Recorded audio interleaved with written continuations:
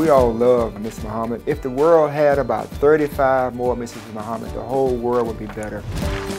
My job is to assist around the school. This year is my first year here in the copy room. Anything that the teachers request, it has to be created, I create it. I have been behavior coach for years and I worked in life skills. So yes, I have experience in working in classroom. You just have to have patience with kids and learn and be willing to learn them and work with them. She has a self-initiative. She gives of herself. It's endless, her giving.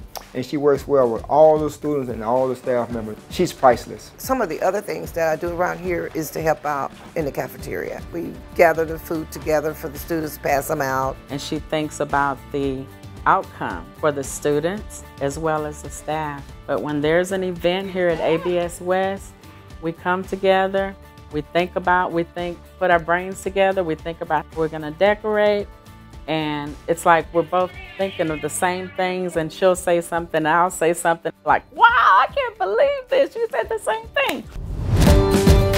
I'm a twin. They had us in a little baby drawer, and so it's like they don't have no names. And my grandmother made quilts.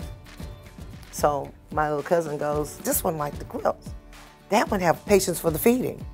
So my mom said, her and her sister looked at each other like, okay, which one gonna be Patches and which one gonna be Patience? So that's how we got our name. That's how I got the name Patches. I had a special needs cousin. And I told my grandmother, I said, I'm gonna start reading to him.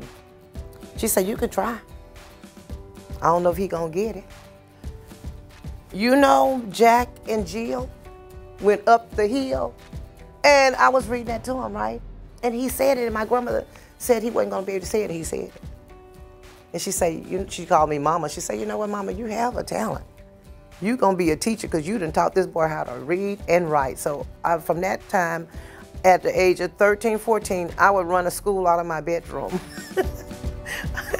I had a library set up, and the neighborhood kids would actually come and check out books and read with me, and I would be helping them with their homework. My siblings, they hated me, because if they didn't have homework, I made them some, and now my grandkids can't stand me.